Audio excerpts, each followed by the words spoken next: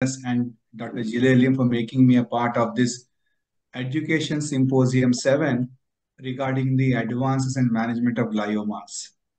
After the excellent engaging talks by Dr. Anand, Dr. Albert, and Linda, I would now switch gears to the medical oncology part and talk about the advances in glioma therapy. And especially since we do know about chemotherapy like say temozolomide or irinotecan bevacizumab, or say for instance the PCV regimen. So let's try to look beyond chemotherapy and see what the future has in hold and what the future holds for our patients of high-grade gliomas rather than talking the entire gamut. Let me try to focus on the high-grade gliomas. And so, are we going to get out of the tunnel? There seems to be some light at the end of the tunnel, but are we going to get out of this tunnel? I will try to focus on multi-kinase inhibitions, some antibody drug conjugates, looking at the metabolomics, targeted therapies, gene therapies, and immunotherapy. Dividing my talk into 6 sections. So in section 1, we'll talk about inhibiting various kinase pathways inside the glioma cell. And so we'll talk about the MKIs or multi-kinase inhibition as an example. I'll take this publication in the Lancet Oncology, which talks about comparing regorafenib, which inhibits multiple kinases pathways inside the glioma cells, to lomustine. So these are patients of recurrent GBM who have had at least a 12 weeks of completion of radiation, and then after the RT temozolomide, these patients have relapsed. And you randomize these patients in the REGOMA study to either regorafenib or lomustine. And you see that what's important when you're looking at these patients is not objective tumor shrinkage, but even the disease remaining controlled also makes a lot of difference. And so lomustine gives you a 20% disease control rate, which with the MKI regorafenib becomes 44%. In almost half the patients, we end up having a disease control rate. But what's most important in the trifactor of efficacy is, do we have an advantage in overall survival? And regorafenib gives you an advantage of approximately 2 months in absolute terms. With regard to the hazard ratio, 0.50, which means a 50% reduction in the risk of death when you use regorafenib in our patients of relapsed GBM or recurrent GBM rather than when compared to lomustine. Multi-kinase inhibitors like regorafenib possibly are looking at beyond chemotherapy in our patients of relapsed glioblastoma multiforme. So that was about the MKI regorafenib. In section 2, we'll talk about using some potent cytotoxic molecules, which otherwise are so toxic that you can't infuse them intravenously. But however, you tag it to an antibody and make it an antibody drug conjugate. This cytotoxic potent chemical is now only in minute quantities tagged to an antibody. Say, for example, this drug by name dipatuximab mafodotin. So dipatux is essentially bound to the cytotoxin.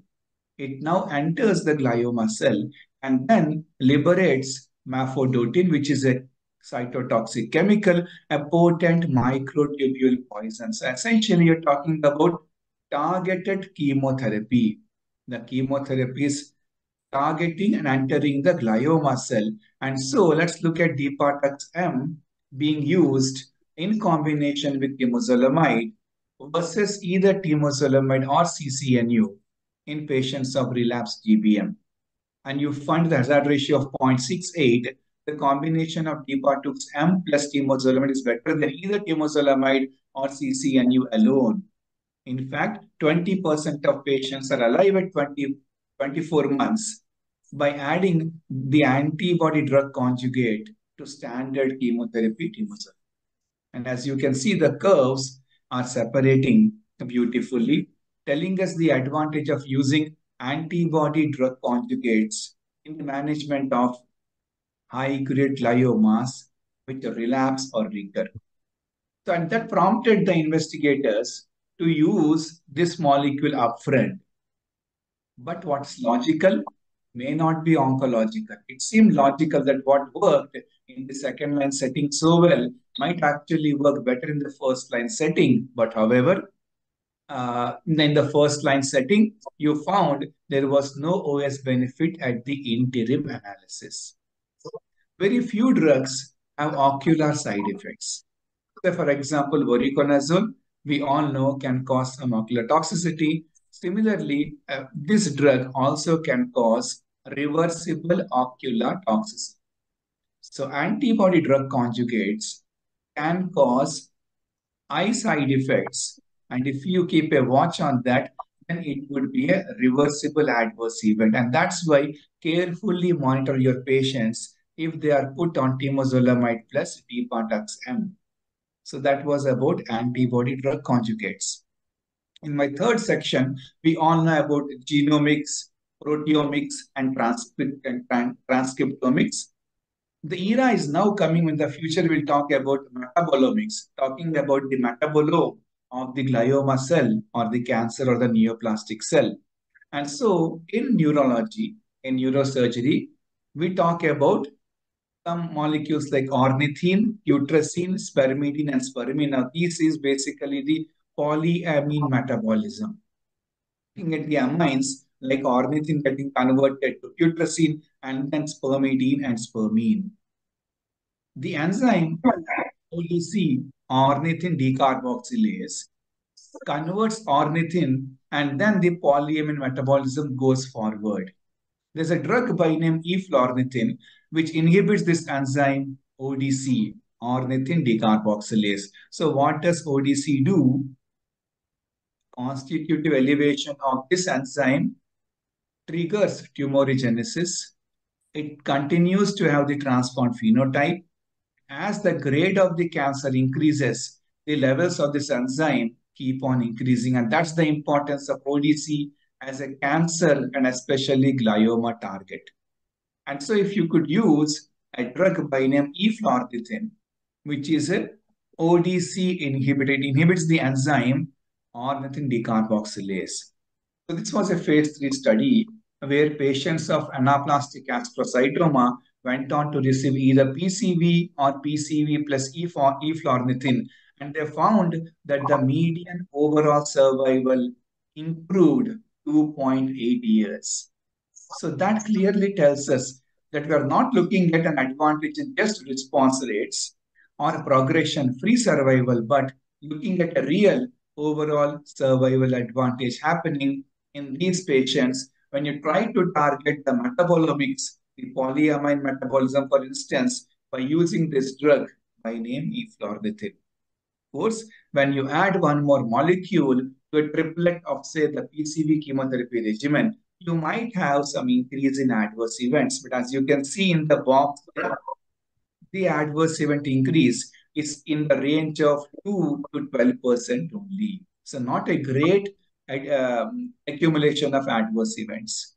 In section 4, if we can identify a druggable target, like say for instance, anti-RK fusion or BRAF mutations, then you could actually use drugs which can target these druggable targets. And that you do by doing what is called a CGP, comprehensive genomic profiling by next generation sequencing. And so ushers in the era of targeted therapy in the management of high-grade gliomas. For instance, this therefore becomes precision medicine or precision oncology. So this was a clinical trial looking at 18 patients of primary CNS tumors who had the anti-RK fusion present by molecular profiling. And the endpoint was to look at the objective response rate. So we use a drug by name larotrectinib, which is an anti-RK fusion inhibitor, and you look at 14 eligible patients, 14 evaluable patients to see and get an objective response rate of 36%. A simple oral pill, larotrectinib, is able to target these TRK fusion positive primary CNS tumors. Now look at the disease control rate, 14% complete responses, 20% partial responses, 64% stable disease. So 100% disease control rate, essentially no progressive disease at all. And the median progression-free survival is close to a year, 11 months. Similarly, in a recurrent refractory solid pediatric tumors in the central nervous system, there is a drug again by name entrectinib, which also is an anti-RK fusion inhibitor.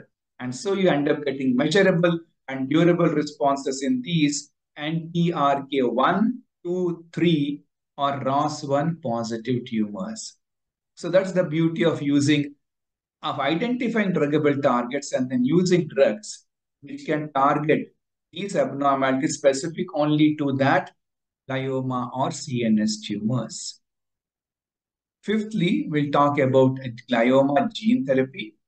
And I would definitely suggest all of you to look at and go through this article, which was published in the Frontiers in Molecular Neurosciences, talking about glioma gene therapy and virotherapy, which means therapy with oncolytic viruses. Virotherapy involves the use of oncolytic viruses.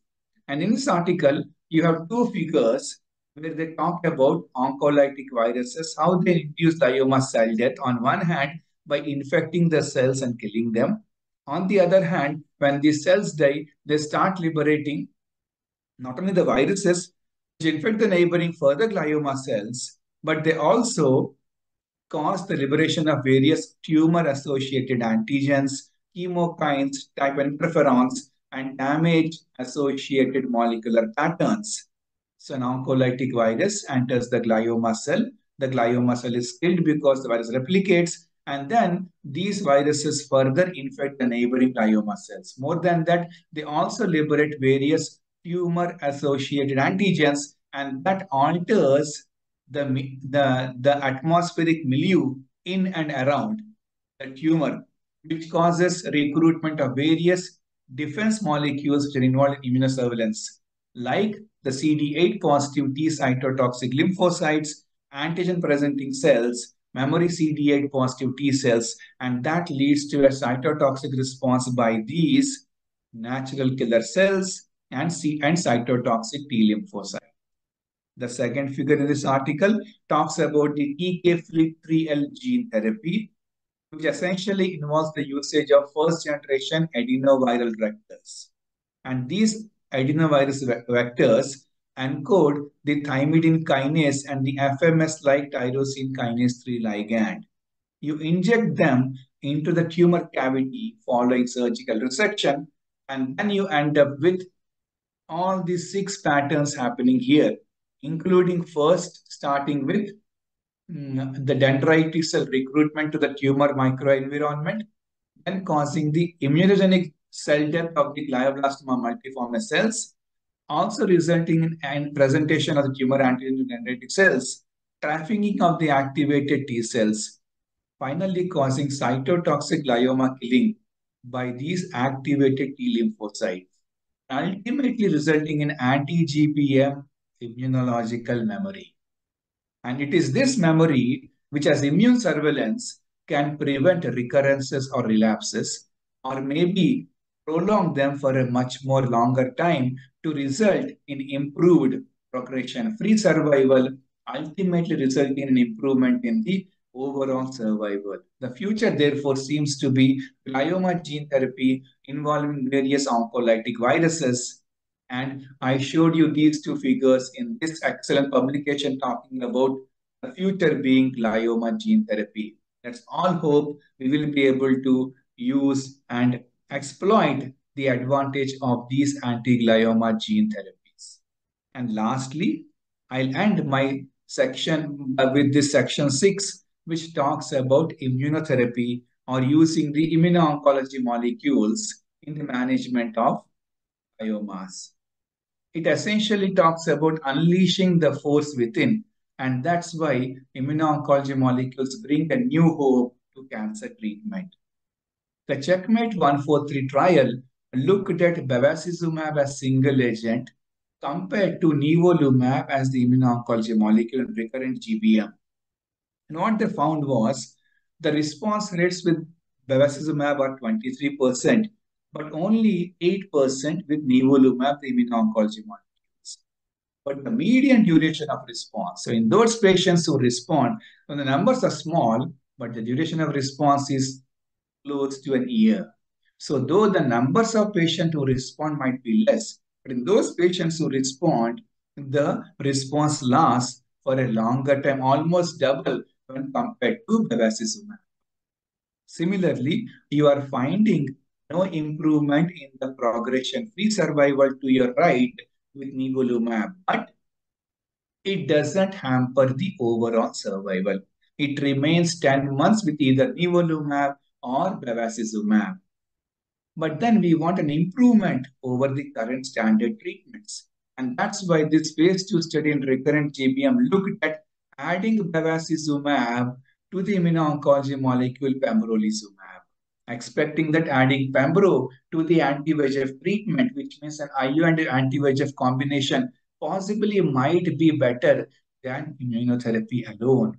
And unfortunately, again, here too, you could not find a major improvement when compared to single agent IO molecules. And that's why we need to question, why is it happening that immunotherapy is not working so well in high-grade gliomas which recur or relapse? Importantly, it is also linked to the dexamethasone usage. We know immunotherapies are going to stimulate the body's immune defense cells, and then these immune cells will ultimately attack the neoplastic cancer tumor. But dexamethasone, if it's used, then dexamethasone will cause immune suppression, and that's why it can blunt the immune response which we expect with the immunotherapy molecules. Number two, it's all about biomarkers. In newly diagnosed glioblastoma, 1/3 of patients will be having overexpression of PDL1 in more than 5% of tumor cells, whereas in recurrent GBM, this drops down to only 17%. Not only that, once you use an anti-PD1 or a PDL1 antibody, then since you have blocked that, the tumor cell is able to activate and produce what's called as CD38. And CD38 will now cause dampening of the T cell activation. And so let's look at to your left, the tumor PDL1 is blunting the T cell activation, inhibiting T cells. And so when you block this by using nivolumab or pembrolizumab, then CD38 gets overexpressed, which again prevents T cell activation. And so you can possibly use a combination of anti-PD1 and anti-CD38, because then you can block both PDL1 and CD38. So by targeting CD38 by using the anti-CD38 antibody isatuximab, which becomes a second checkpoint inhibitor. The future, therefore, is talking about using an IO molecule plus an IO molecule, which is double immunotherapies, and that possibly might be able to improve the response rates with the immuno-oncology molecules. Thirdly, mismatch repair deficiency or microsatellite instability also predicts the response of solid tumors to PD-1 blockade with either nivolumab or pembrolizumab. So one is to reduce the dexamethasone usage to say 4 milligrams or less. Second is to look for the expression of PDL1 and try to use double antibodies like anti-PD1 or anti-PDL1 and anti-CD38 activity. And third is to look for mismatch repair deficiency or MSI instability. And so this trial of pembrolizumab in a recurrent high-grade gliomas, trying to look at only those gliomas which had mismatch repair deficiency. And as you can see, they learned the lessons from the previous trials and so limited the use of dexamethasone to 4 milligrams or less. And now you find out of 12 patients, 4 patients had a disease control, 33% disease control rate. And when compared to the 6% of patients stable disease who had progressive disease, patients who get control of disease by using immuno-oncology molecules have a cumulative improvement in the overall survival. So with immunotherapy, you are not looking at tumor shrinkage. can be a stable disease or a partial response, but as long as this is not progressing, these patients will have an improvement in overall survival.